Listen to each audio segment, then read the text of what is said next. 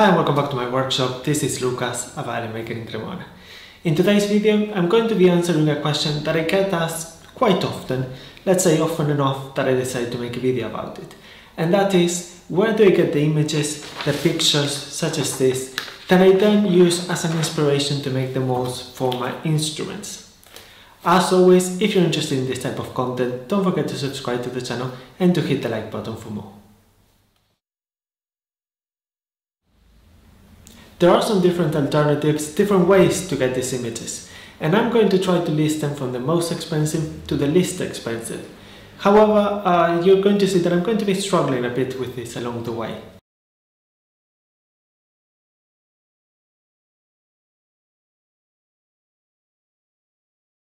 The books about a particular instrument can be an excellent option when trying to replicate not only the model of an instrument, but if not, some particular details too.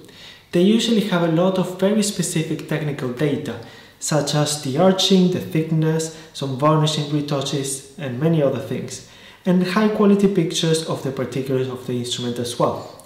They also provide a very detailed history of the instrument, so they're amazing if you're interested in that too. It's important to be careful though when buying one of these books, as they do not always come with a one-to-one scale image of the instrument, which means that then the photo will have to be enlarged. And while this is possible, the quality of the image gets severely damaged during the process as well as deformed. So if the main purpose of the purchase is that one-to-one scale image of the instrument, then these books might not be the right option if they don't come with it. And even if these books might not be the most expensive of the options, even if they can be over 100 euros, they probably are in a price per instrument range scale.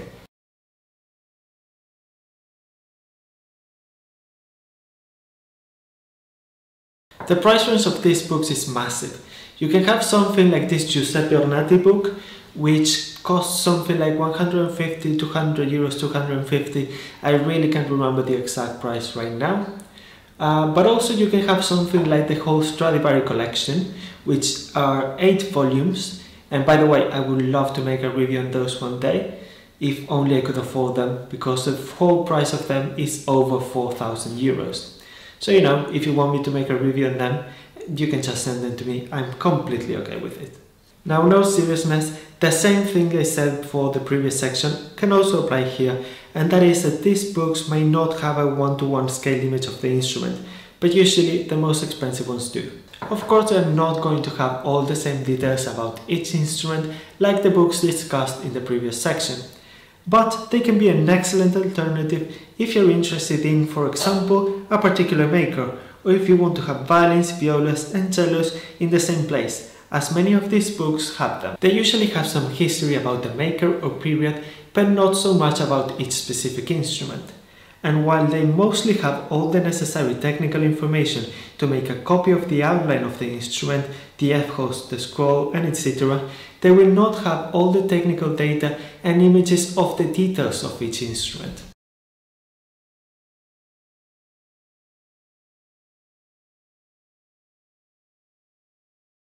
Even if priced per instruments, these are probably more expensive than the books about specific regions, maker, or even the one of a specific instrument.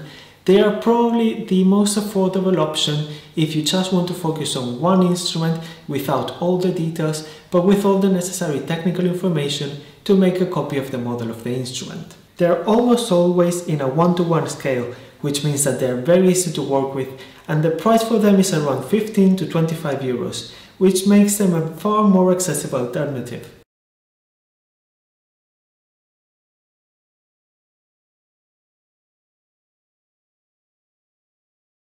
Some of the museums, auction houses, music schools, foundations and etc. have high quality images of the instruments they possess, and in some cases they even have some of the measurements too. The tough part about this is research, as sometimes these images can be quite hard to find, and usually they have to be scaled using AutoCAD or a similar program.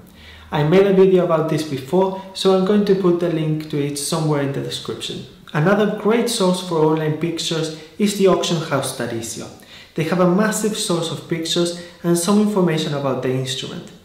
The only disadvantage is that to access these pictures, it is necessary to pay for a subscription, but I think the price of it is only $100 a year.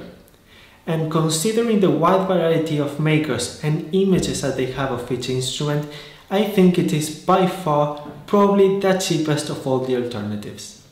I hope you found this video useful, and I'm curious to know, do you have books about instruments? If so, are you a maker, a musician? As I'm wondering if it's only us makers who buy them. As always, don't forget to subscribe to the channel and to hit the like button if you haven't done so already.